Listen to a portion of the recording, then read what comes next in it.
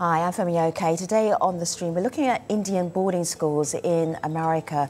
The United States government created residential schools in the 19th century. The idea was to assimilate indigenous youngsters into American culture and take the Indian out of them. Now the US government is investigating that cruel policy, starting with looking for the hidden, the secret, the lost graves of young Indigenous children who died in the care of the state.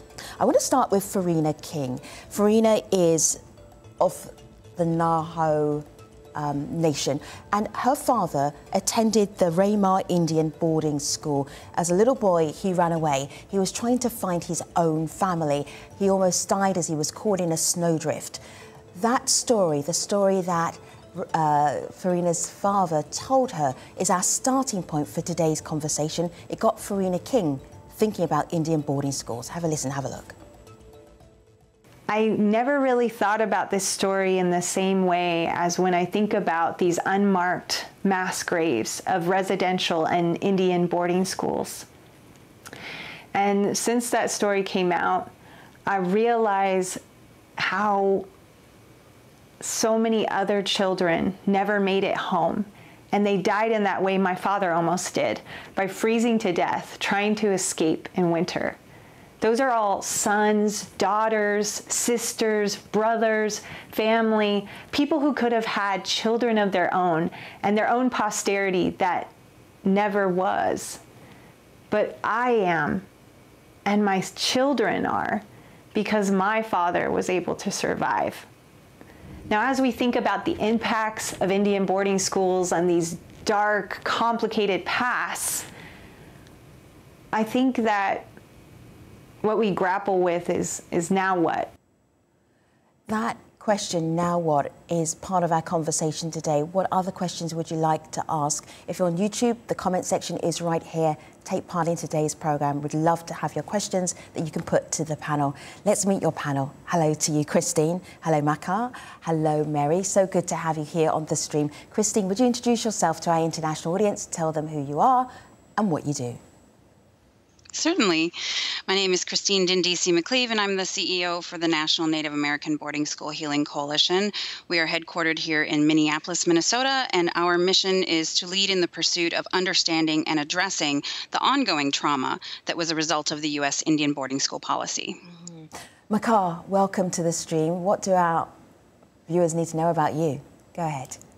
Thank you. Yes, thank you for having me here. My name is Makar Black Elk. I am the Executive Director for Truth and Healing at Red Cloud Indian School, which is a Catholic former Indian boarding school. Our last boarders were in the 1980, and my job today is to lead the institution through a truth and reconciliation process. Mary, welcome to the stream. Introduce yourself to our international audience.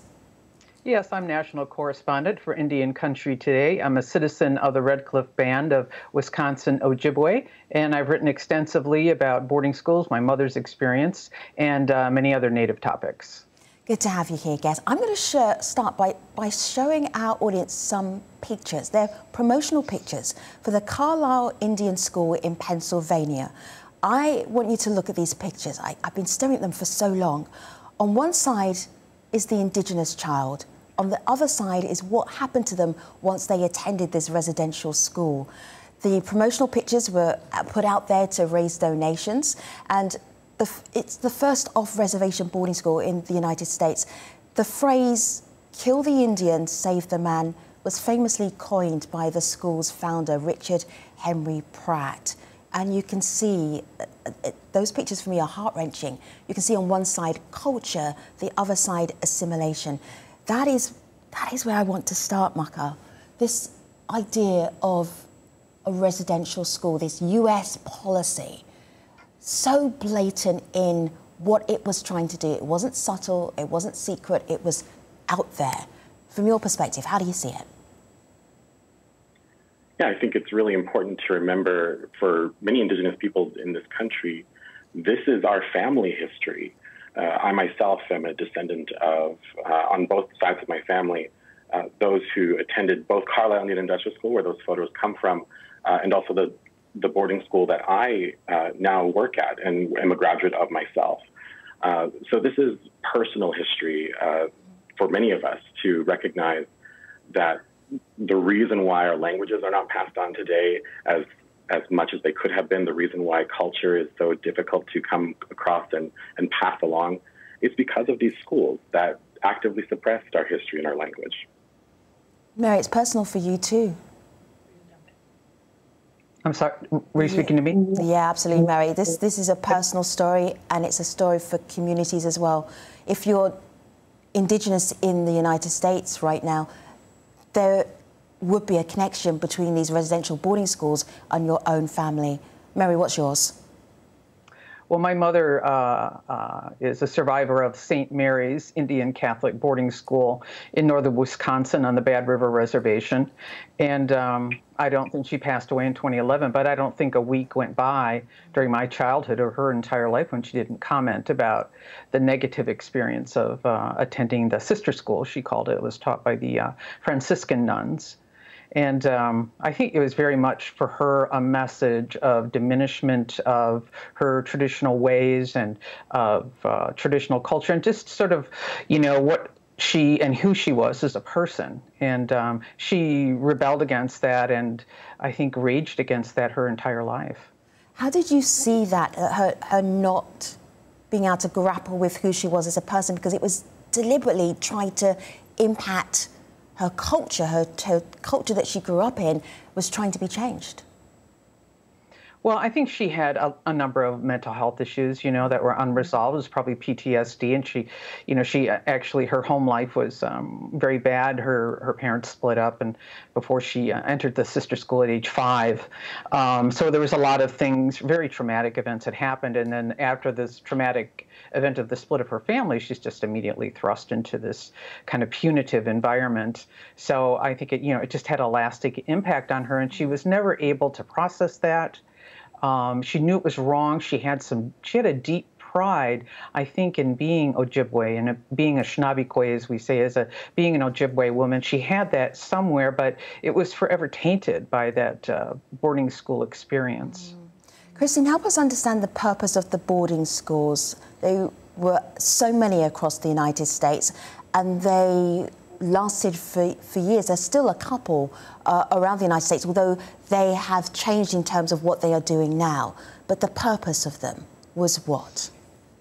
Well, this was started by the Indian Civilization Fund Act in 1819. And as the name suggests, it was to, quote unquote, civilize the indigenous peoples in this country to make way for westward expansion. And what we address here at the Boarding School Healing Coalition is what we call the historical assimilative model, which prohibited language, prohibited culture, forced conversion to Christianity. And although there were 367 of these boarding schools in the United States, and 73 of them are still open today, only 15 of them board students, and they are no longer what we call the historical assimilative model of boarding school, because in the 1970s, there was a lot of legislation that came about that reversed that original civilization policy. So the American Indian Religious Freedom Act, the American Indian Language Revitalization Act, the Indian Child Welfare Act, all of these things to protect our language, to protect our culture, to protect our children, which reversed the original policy. But there is still that legacy of these schools in this country. Maka, I see you nodding. Articulate your nod. I'm sorry, can you repeat that? Yeah, you're nodding. Go ahead. I think one of the things that's really interesting about all of this is, you know, when we talk about this being a personal history, that many of our grandparents, our great-grandparents, were impacted by this. And there's a really fine line between, you know, so the forced assimilation practices and the ways in which cultures always change. Cultures do change as they interact and engage with new peoples and new ideas. That's not what happened in these schools. And that's a really important thing to remember here. And that's why that legacy is so detrimental and long-lasting to this day. I think this moment is important for many reasons, and one of them is because the Secretary of the Interior, which is the department responsible for managing these residential schools, the Secretary of Interior is now an Indigenous woman. And this point is when the Secretary of Interior is about to investigate what happened in residential schools for the first time since 1928. This is Deb Haaland, Secretary Deb Haaland, speaking about this at the Congress of American Indians, and this happened just a few weeks ago. Here she is. But now, for the first time, this country has a cabinet secretary who is Indigenous. I come from ancestors who endured the horrors of Indian boarding school assimilation policies carried out by the same department that I now lead. For more than a century, the Interior Department was responsible for operating the Indian boarding schools across the United States and its territories. We are therefore uniquely positioned to assist in the effort to recover the dark history of these institutions that have haunted our families for too long. It's our responsibility. Just thinking about the timing of this, Christine, and the person who's in charge of this investigation. Serendipity. Yes, Congresswoman Deborah Haaland, when she was a representative last year, introduced a bill for a Truth and Healing Commission on Indian boarding schools. And that was the first bill of its kind to ever be introduced to address this legacy, to address this federal policy, to remove our children and culturally assimilate them. So the fact that she has carried on this work now as the secretary just expresses her commitment to the generational healing that's needed and the acknowledgement that this was a federal policy. I'm going to go to our YouTube audience now because they have some comments. I'm going to put them to you. Makar, can you deal with this one? Ashley Lawrence says, I am scared of the result of this investigation, that it may well be worse than the Canadian discovery. At least 3 mass graves were, I'm going to say discovered, but many of the Indigenous people of Canada already knew that these mass graves were around. Makar, in the context of the United States, what are you worried about? Well, I think for many First Nations people in Canada, the same is true here. For Indigenous communities, this is not a surprise. This is not new information for Indigenous peoples here in this country. These schools across this nation most likely have many graves of young people who died and passed away there. You know, there's this conversation, of course, about the difference between mass graves versus a mass amount of individual graves, as if that really makes a difference in the reality that these children were taken away from home, that they were often far from home, and many of them never got to see their families again. And sometimes those families never got to know the fate of their children. So this is a watershed moment for us, and I think the discoveries that will come forward, again, aren't discoveries for Indigenous people, but many Americans will be shocked by them. I'm so glad you said that. I'm going to go to Tyrone here on YouTube. Mary, I'm going to put Tyrone's thoughts to you. Tyrone says, this has never been a secret. It only became a topic due to the proof of the skeletons recovered from the ground. The Native American Indian community have been persecuted people. Mary, your thoughts? Well, you know, I do sort of shrink a little bit from this victim narrative that often infuse the way that the world, particularly, you know, white Americans view us. You know, the process of these schools, they changed over time. Initially, they were extremely militaristic. There are times, like in the 1930s, that they did change somewhat. Actually, it was reflective of this whole progressive era of education, and I think they realized that people, you know, it would probably be better for children to live with their parents, and it might do better if they went to school and learn better if they attended school in that way. However, yes, we have always known this, you know, and it will. I fully anticipate there will be far more graves than there are in Canada. And the other thing I think that would be very interesting is we don't even know the full number of boarding schools that existed here in the United States. Several denominations of Christians ran them, some for short periods of time. For instance, this is a little bit counterintuitive, but the Unitarians actually ran a couple of schools for a very short period, for like 2 years. What happened to that land? Was it sold to private ownership? It could very well be, you know, that we're having buildings and people living atop, you know, these graves of Native children who attended boarding schools that are no longer there and aren't even recorded. So there's a lack of data. How do you even begin an investigation like that? Christine, go ahead.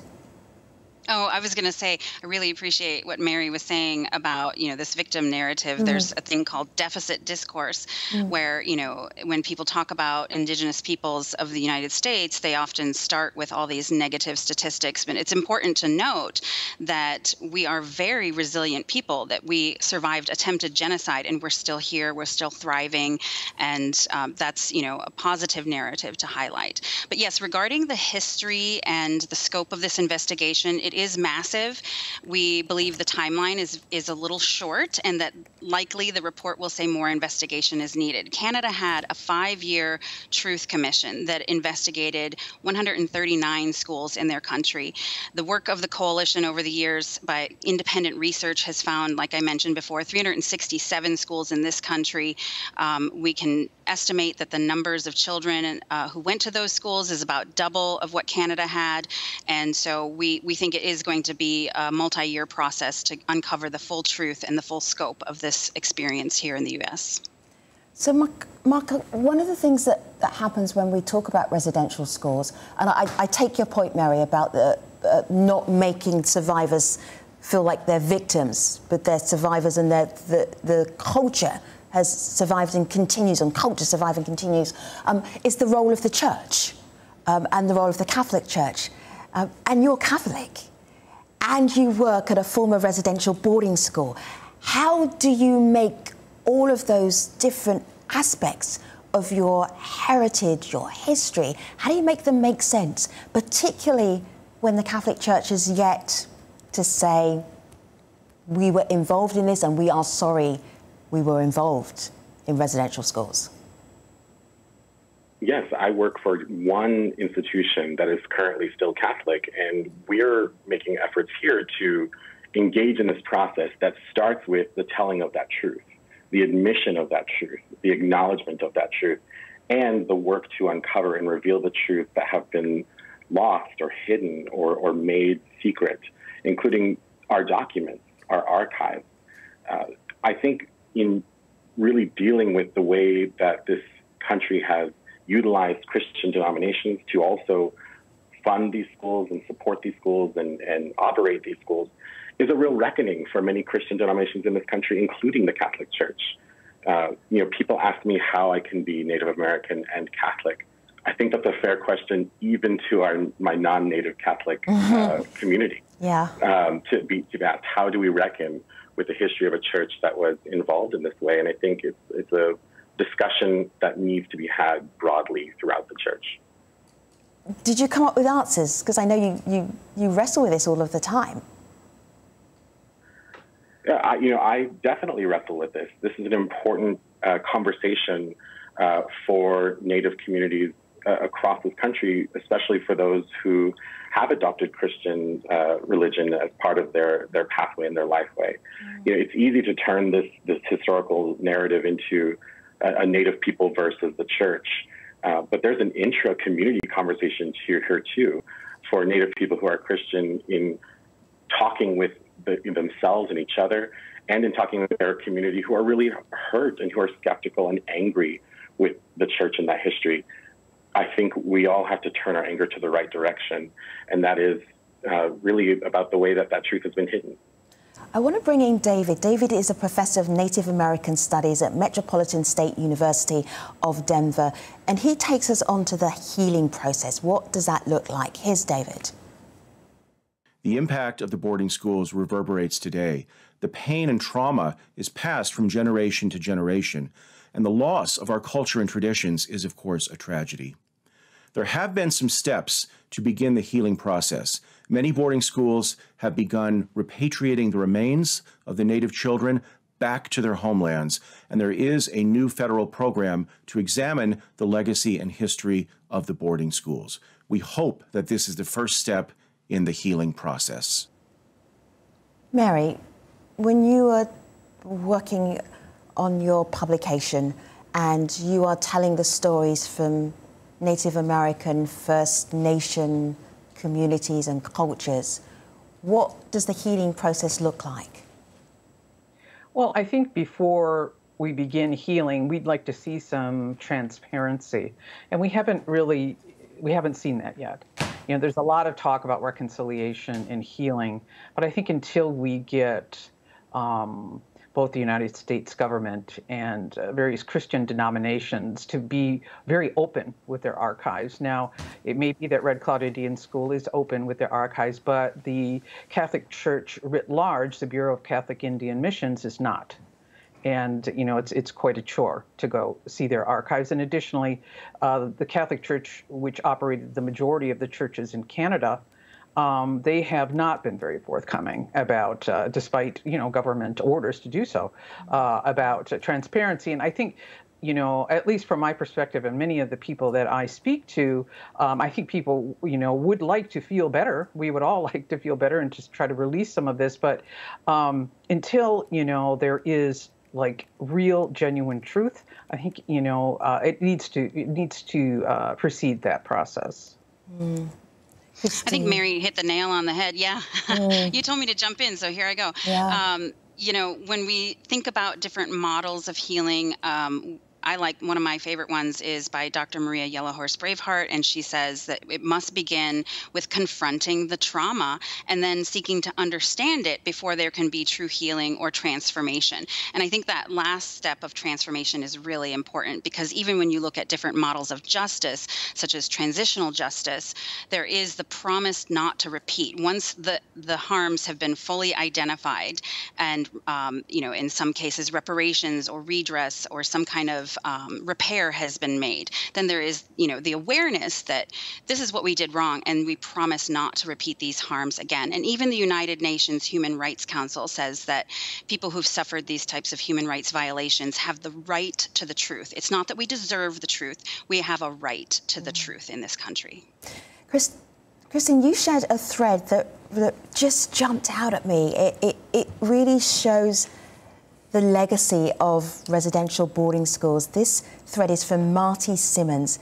Marty Simmons tweets, "When visitors knock on the door and my children were little, I used to tell them to hide. They would giggle and take off running. A white friend asked, why did I do that? I didn't really know. I asked my mum why we played that game.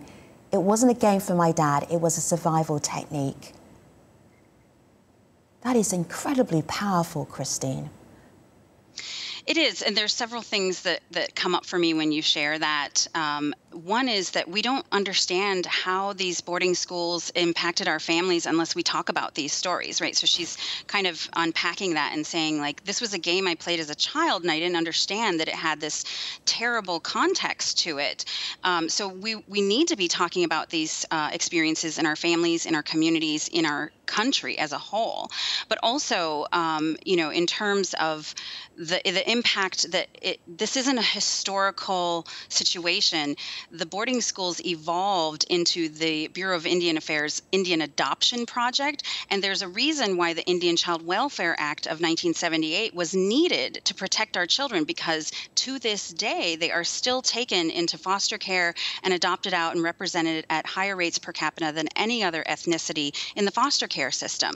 And that is a direct legacy, because the first Indian child welfare policy of this country was to remove our children and send them to these schools. I'm just wondering, Mary, are you hopeful for where we are at this stage in terms of understanding residential schools in the United States for the broader population of the United States, and then what this means for the Indigenous people of the US? Well, I frankly never thought we'd get this far. In my lifetime. So I am encouraged. I think circumstances kind of came together at a perfect time. We're in this sort of period of reckoning, after the George Floyd murder. And then, this point in Canada and their residential school work. And then the discovery of the graves, and finally people realizing, and I think it just kind of occurred at a time when maybe nothing else really big was happening in the news, and people listened, people heard it. I've actually spoken to quite a bit of people about that. So, Thank you so much, Mary. We're at the end of this program, and this is a conversation that will be ongoing, not just on the stream, but around America. So Mary, Maka and Christine, thank you for being part of our show today. Appreciate you. Take care. I'll see you next time.